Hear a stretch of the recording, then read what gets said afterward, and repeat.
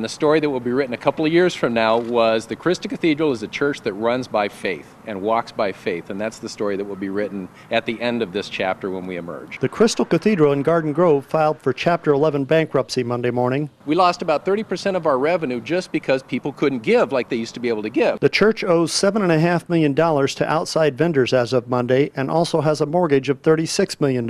This past April, we got together with the vendors and they agreed to a moratorium where we would work with them on figuring out to do a repayment plan because we don't have $7.5 million in the bank to give them.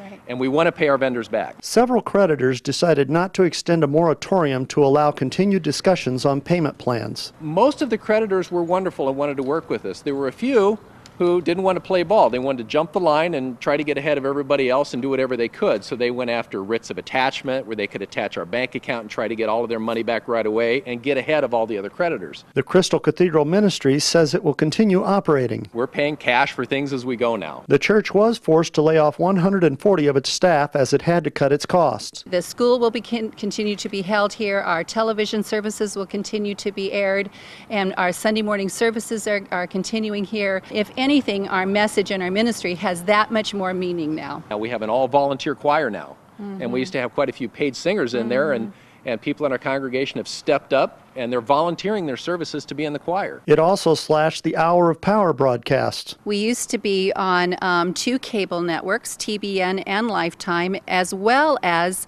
syndicated broadcast, and in different cities around the country. And so what we did was, we did some analysis and we realized that we can reach 90% of America through Lifetime alone. The Glory of Easter pageant was canceled this year, but the ministry hopes to have the Glory of Christmas. With each and every passing day, that becomes less and less likely. The church has no plans to close its doors. We want our people to know that this church will still be here. Our concern is that people will hear this and think, oh, they're closing their doors, and nothing could be further from the truth. Mark Eades reporting for OCRegister.com.